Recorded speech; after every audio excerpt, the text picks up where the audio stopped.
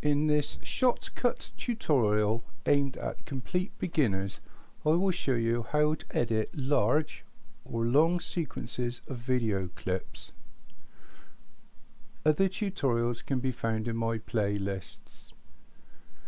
Now before I start, the one thing I will point out is this is one of the later versions of Shotcut. So this is actually 2007-11.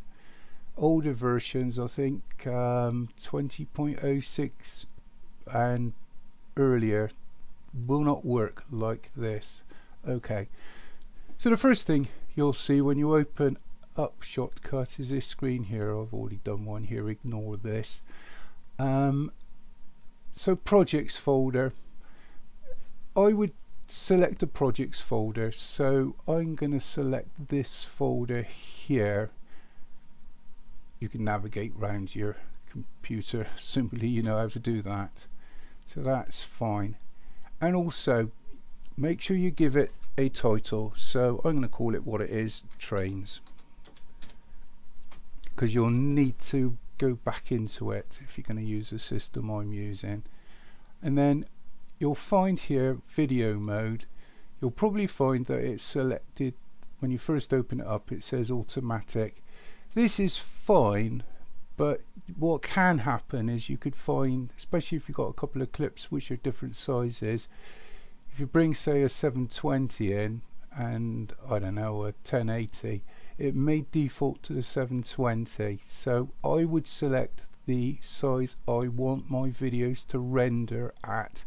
This is all about the end result. So select whichever format you want. You can go UHD, and this system I'm going to use will help people with slower computers editing UHD. So, but I'm going to go for 1080p 25 frames per second. So basically we've got a folder, a title and a frame rate. And now select start. Make sure the playlist is showing. Okay. Now there's many ways to bring files into your editor, but I'll have to be honest with you. In most video editors, I always open up my browser first. So I'm ready to go. In this case I'm not here, but anyway, and then select the videos that you want to use and literally just drag them into the playlist.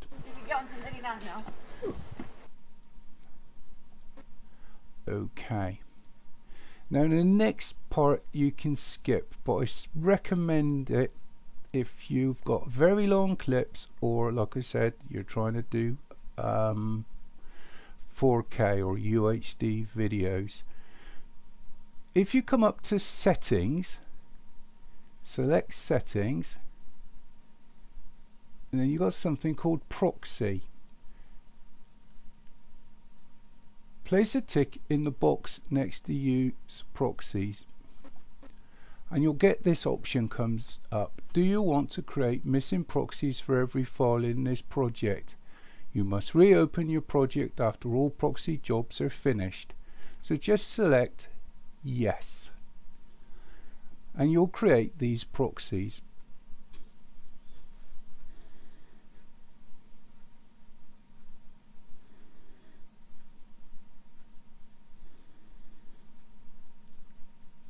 Nothing will happen. So I'm not going to go into restarting this. Well, I'll go around the long way. So I'm just going to literally close this down and then reopen it. But make sure you select yes when it asks you, where it says the project is being modified. Do you want to save changes? Select yes. Okay, I've just reopened Shotcut. Double click the folder or the recent project that you created. Now what you'll find is your clips have been replaced by proxy clips. Now these are smaller files, so it's telling me this is a 540p and it'll be at 25 frames a second. So if I looked at this full screen, it would be quite blurred, but it doesn't affect the final result. What you'll find is that when you come to export your video, it'll be in full HD or UHD. But anyway, I'm not going to go into too much detail about that. Now again, there's a lot of different ways you can cut or edit videos, but for speed I find the best way in a lot of video editors is if I just double click the first one. Now the downside with Shotcut, it always plays whatever you select, but anyway. Now if I drag this pointer, as you can see it's a lot quicker using Proxies. If I drag this pointer to the point where I want to start,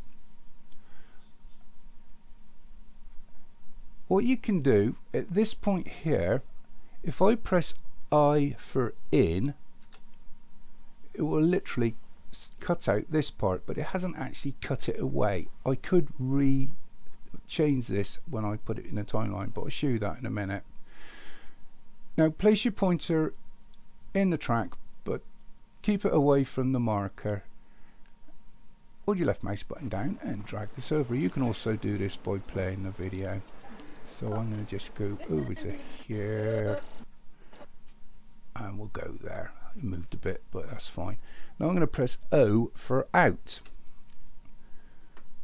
So this video will play from here to here. Now if I place my pointer in the monitor, hold my left mouse button down, I can drag this into the timeline. Job's a good one. So now if I play this clip, I might have to go back to the beginning.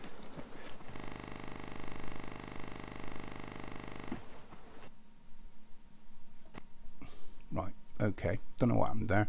But anyway, we're back at the beginning. If I play this clip, it'll just play the part that I've edited. Okay, that's pretty good. And also I can move it in track here. Now at any point, if I wanted to change it slightly, I can grab the edges and move them back to the point, or move it forward. So this is one way you can re-edit. So I'll show you what to do on a later clip. So I'm going to just snap this back. Otherwise this tutorial will go on forever. Okay, let's do the next one. Again, I'm going to select it. Probably have to press stop. I'll drag this along, or you can play the video. Stop. Hit I for in. And let's just play this one. We'll stop there and I'm going to press O for out, and I'm going to drag this clip into the timeline so it snaps up. Okay, now these are a couple of very long ones, and this is where proxies do come in handy. So let's do this one here. Double click the clip. Now I'm going to stop it. I'm going to stop this clip here, and I'm going to just drag this along to the point where I know I want to start. So I'm over to about there. As you can see, this is working quite well with proxy clips. So I got to this point here. I'm going to press in, and I don't know, again making sure my marker's out of the way. We'll finish here, so I'll press out. O for out, that is. So that's this clip here. One more, and again I'm going to just drag this along.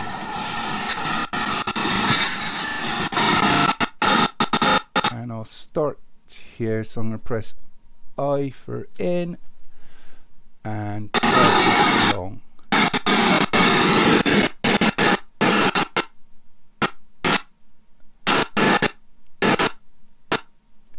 And O for out, and drag this clip in.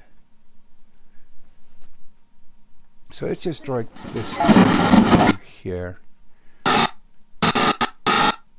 So say I wanted to just change the length of the clip. If I place my pointer over the left hand side, I can just drag it out slightly. And because I haven't cut the clip, I haven't got a problem. If I'd cut this, I couldn't do what I've just done. So you can change the size of the clips by dragging the edges if you've cut it too short, or if you want to make it shorter again. So I'm going to drag this up. Okay, now you're good to go. So just a recap, in the timeline, just use I for in and O for out and drag your clip in. So finally, let's render this.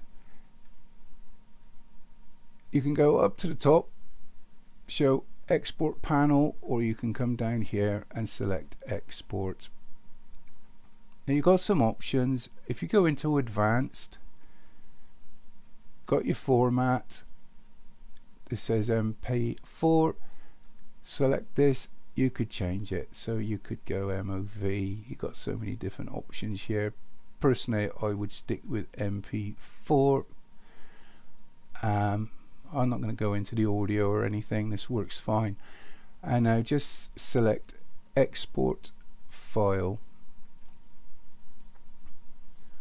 and I don't know, give it a title. We got trains. It says trains. I'll call it. This will always default to the folder you selected at the beginning. Trains final. Select save, and your video will start rendering at the top here. I'll come back to this when it's finished. When your video is finished rendering, hopefully you'll have a fully edited series of clips in full definition.